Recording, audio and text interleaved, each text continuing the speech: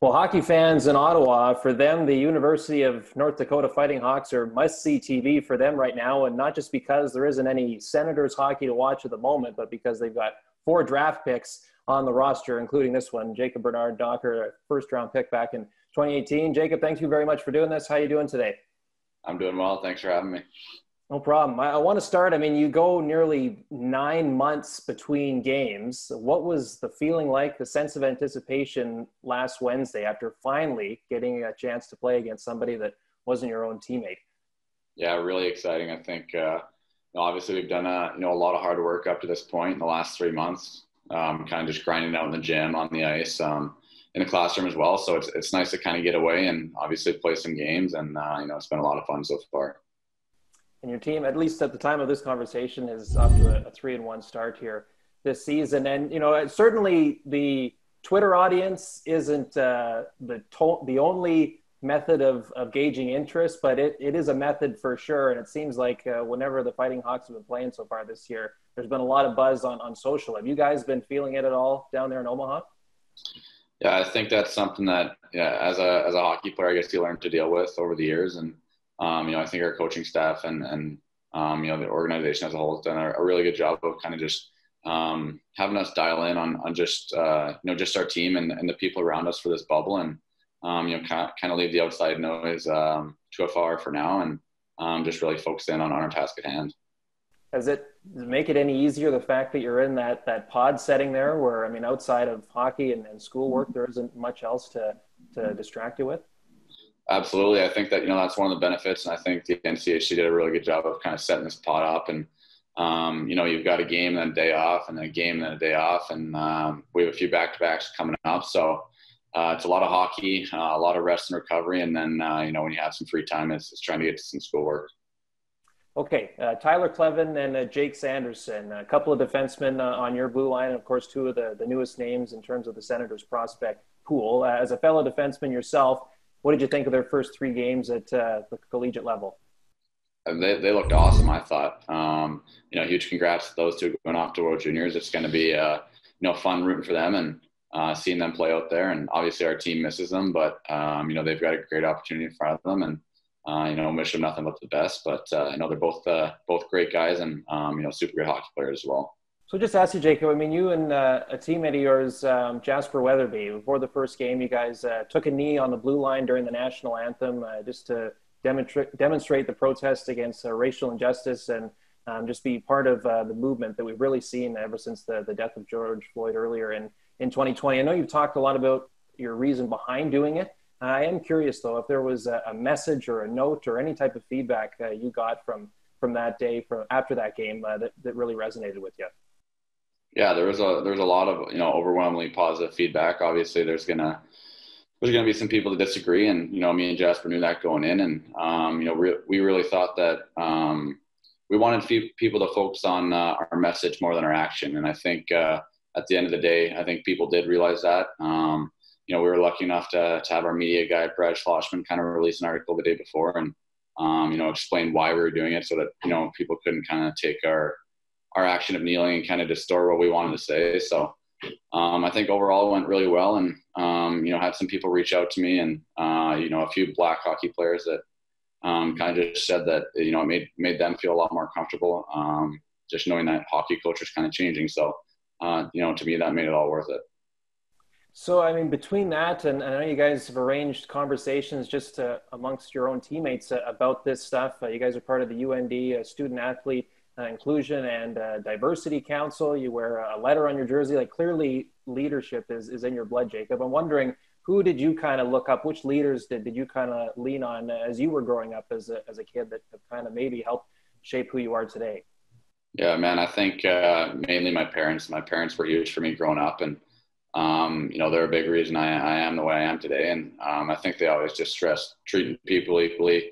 You're a hockey player, but at the end of the day, you're a person. And you're only going to play hockey for so long. So, do your best to make a difference in the community, and just to be a good teammate and be a good person.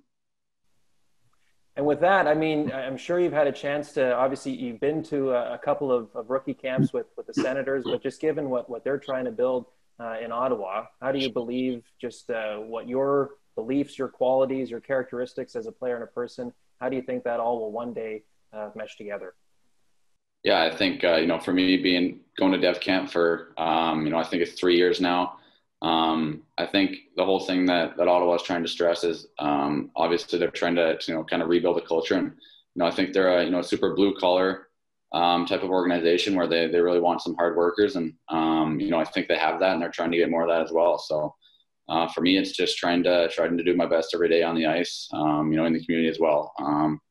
And hopefully one day I can make it there and, hopefully make a difference on the Ottawa Senators. Hockey fans got used to the term bubble during the Stanley Cup playoffs in the summer. You're playing in what's called a pod in Omaha, Nebraska. So without hockey and if you're not doing schoolwork, I understand you're not much of a video gamer. Like, what are you doing to keep yourself sane in your downtime?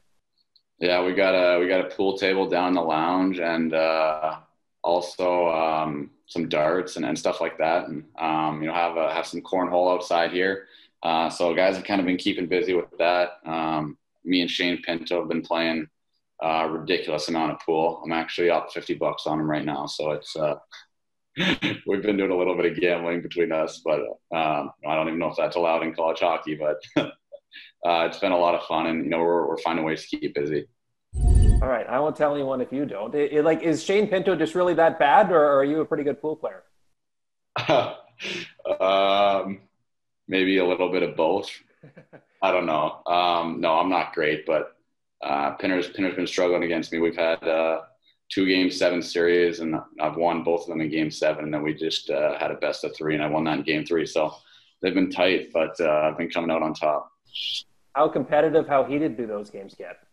Yeah, pretty heated. I think I've got about 6 or 7 unread text messages from him right now. So he's probably down in the lobby storming around. Oh, good. Well, I'm sure Sens fans will love to hear that the friendly competition is already at full head of steam here between the two of you.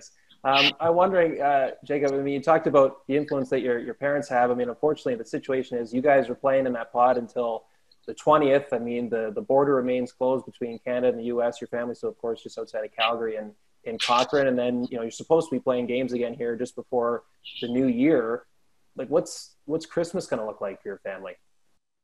Yeah, I think this year is obviously going to be a bit different. Probably a virtual Christmas. I think just with me trying to get home, and the complications of flying and having to get tested when I fly in, and the possible chance if I test positive that I wouldn't be able to play back in North Dakota for another 2 weeks, and having to quarantine. So this year it's going to have to be a FaceTime and a lot of text and just keeping in contact. But yeah, it's going to be tough not seeing them, but don't have much of a choice. Yeah, I mean, I would imagine there's a number of teammates of yours that are probably in the same boat. Like, is there anything planned about how you guys plan to celebrate together? I mean, a few of us are possibly going on a trip. We don't really have that quite figured out yet, but no, just trying to be with teammates. I think it's obviously a time where you're usually with your family and celebrating with family and friends. And I think this year's going to be special. I think it'll bring us tighter as a group and as a team. Finally, last one for you. I mean, I don't want to look too far ahead. And of course, by asking this question, I realize I'm doing exactly that. I know your focus is on some unfinished business there in North Dakota and the opportunity to perhaps win a national championship sometime in 2021. But whenever the season does come to an end for you, is the plan to go pro, or have you thought much about that yet? Yeah, I'd say that's absolutely my goal this year. I think, the way last year ended, it was tough for us. And, we got a really good group here this year. And just trying to enjoy every moment in North Dakota. I think, obviously my goal is to get to Ottawa, but I think at the same time, it's about enjoying the process, enjoying the journey here in North Dakota. I've been treated exceptionally here, and I've loved my time here. So I'm really just trying to take it all in. And at the same time, obviously, that is my ultimate goal, is to be an Ottawa Senator. Perfect. Jacob, really appreciate the time. Stay safe, stay healthy, and continued success on the ice. Thanks for having me, Kyle.